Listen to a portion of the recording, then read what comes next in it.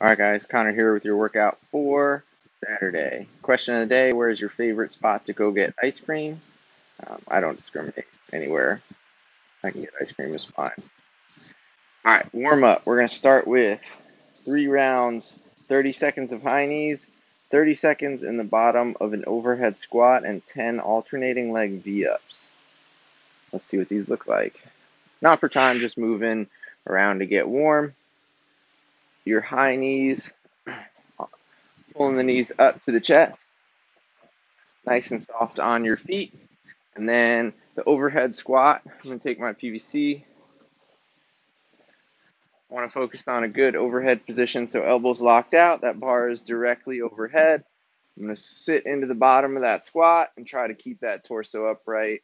Right knees out over my toes, chest up tall. And I would pause there for 20 seconds.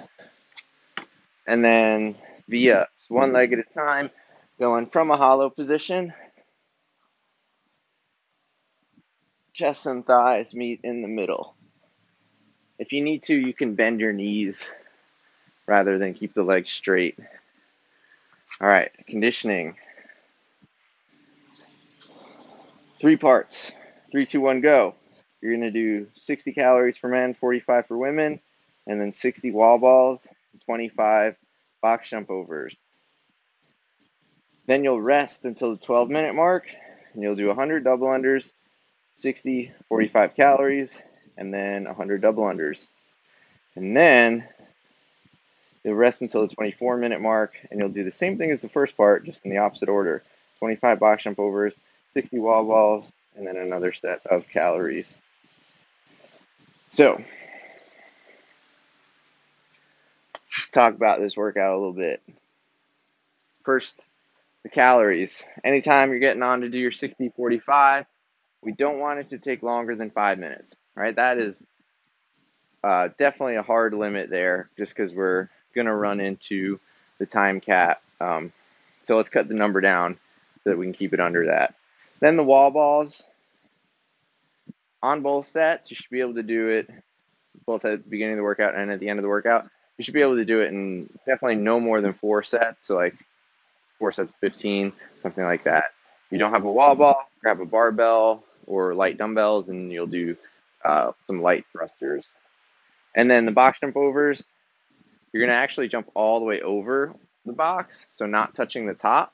So choose a height that you're comfortable with. You can jump over, turn around, and jump back without hesitating.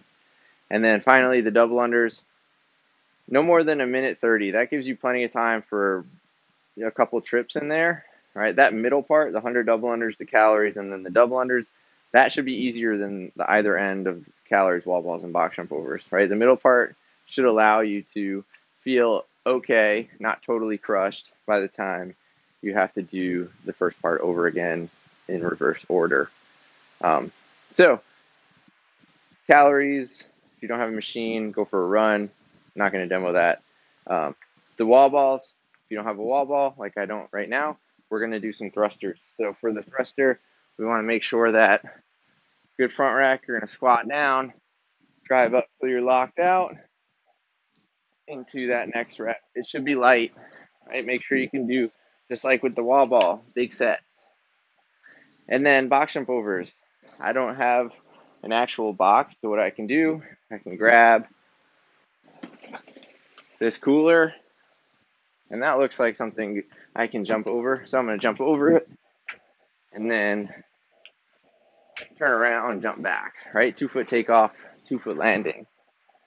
All right, so double unders. If you don't have a jump rope, you can go with jumping jacks or find a line on the ground and do pogo jumps over it. So that's your workout for Saturday. If you guys are on social media, use the hashtag SCF Virtual and stay safe and healthy.